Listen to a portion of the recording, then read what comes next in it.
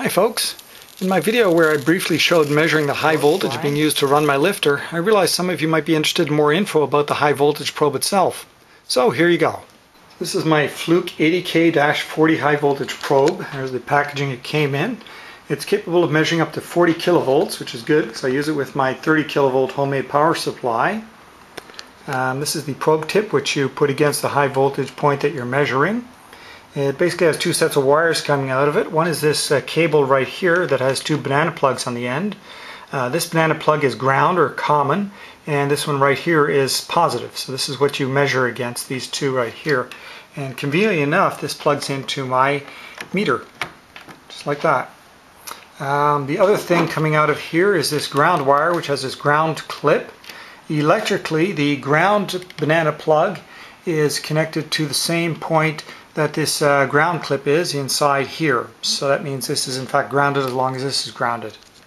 And I guess the purpose for that is so that A, it has a ground reference, and B, so that if there's a short inside, it'll go to ground instead of going to the meter. Here it is connected up to a circuit for measuring the voltage going to my lifter right here. I simply have the probe tip in contact with the high voltage positive end of the circuit, which is coming from the power supply. And here's the ground clip, and that one simply goes to that common ground point right down there, which is a ground for the power supply. And then the other cable with the two banana plugs, the positive and the ground and common, go into my analog multimeter.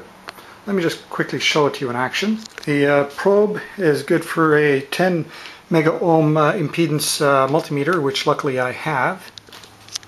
Now to use it, my power supply is capable of putting out 30 kilovolts, so I'm going to put the meter on the 30 volt DC scale.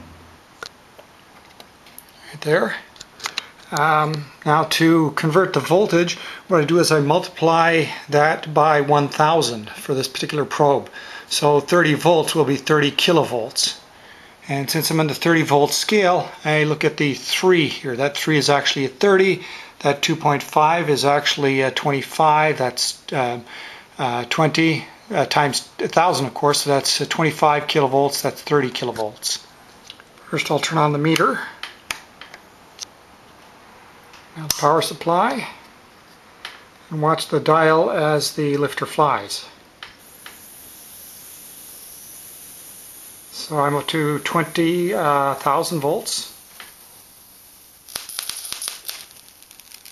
And there we go, it's flying, and I'm at, there you go, so that's around 27 kilovolts, 27 and a half. Oh, it arced there, that's why it jumped. So that's the probe in action. We'll just take it apart here.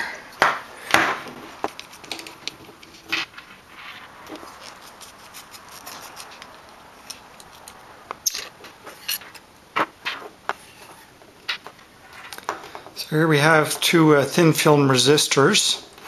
I'll just give you a close-up of this section here. So I've got the ground clip wire here, which connects to all this metal here. Then I've got the other cable, which has the two wires for the banana plugs, the positive and the ground banana plug. And the ground banana plug also connects to this section right here, so it's connected to the ground as well. The other, the positive, goes to this plastic tube, which then continues down here to the resistor, and the ground also continues here, supposedly to another resistor, I guess. I don't know for sure. And I'm guessing the spacing right here is probably set for arcing, so if there is an arc, it'll go here and then to ground instead of to the meter.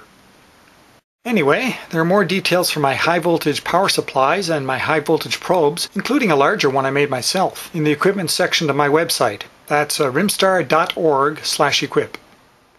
Well, thanks for watching. You can see more videos like this on my YouTube channel, rimstar.org. That includes the one about measuring both the high voltage and current for my lifter. There's also one with step-by-step details of making your own lifter, and picking one at random, there's a video about how to make your own small Van de Graaff generator. And be sure to subscribe if you like these videos, or give a thumbs up, or leave a comment or question below. Bye for now.